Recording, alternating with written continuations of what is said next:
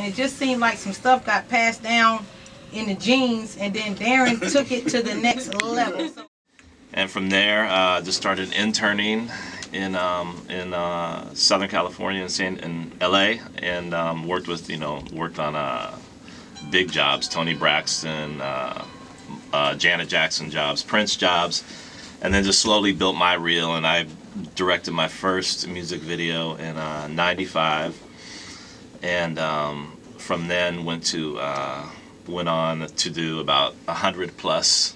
And I would say some of the big ones that you know about would be some classics like Jay-Z and Jermaine, Money Ain't a Thing. I broke Destiny's Child. I did all their early stuff from their very first video of No No No to Bugaboo to Bills Bills Bills. I did so basically, Survivor. We've been enjoying a lot of your work over the years, much of your work. Yeah.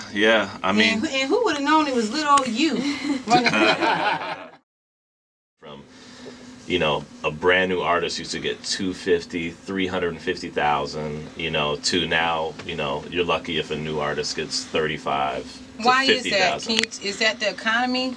Yeah, I mean, but it all starts with, you know, really the internet just kind of killed everything, and it's just a trickle down. So, you know, when the internet hit, you know, we were trying to figure out how to send music over the internet in the beginning, or send like, you know, a document, and it turned into that.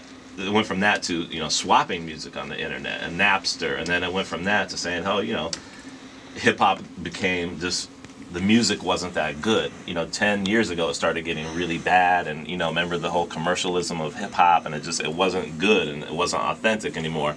And so people started trading songs and swapping songs. They're like, why are we gonna buy an album, you know, with 15 songs and one is good or two are good?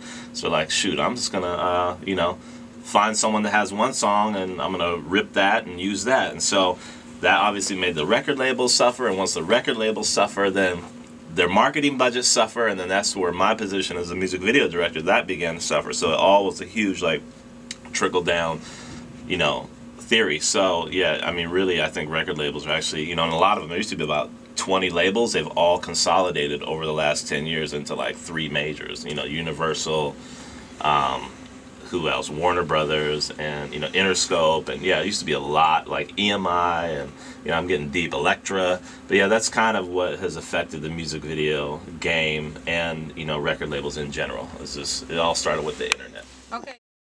This business, you know, I have a great resume, but I'm still struggling and striving and fighting every day, and I just, you know, you're as good as your last job, and I think for people trying to get in this game, it's really just about patience, persistence, and a little bit of luck and timing, and you gotta be good. You have to be. You can't just think that once you've done something, a record or a movie or a script or a video, that you've arrived. You have not. You have to take whatever work you've done and you need to weigh it and compare it against the best in the world. Once you do that and you realize how far you have to go, keep pushing. You know, you just have to keep pushing, because it's you know, I say to myself all the time, no is my drug. You know, you say no to me all day and that just pumps me up. You gotta push through it. Jim Carrey, unemployed for 12 years, bam, hit Living Color, hit the jackpot. Billy Joel lived in a laundromat before he came out with it.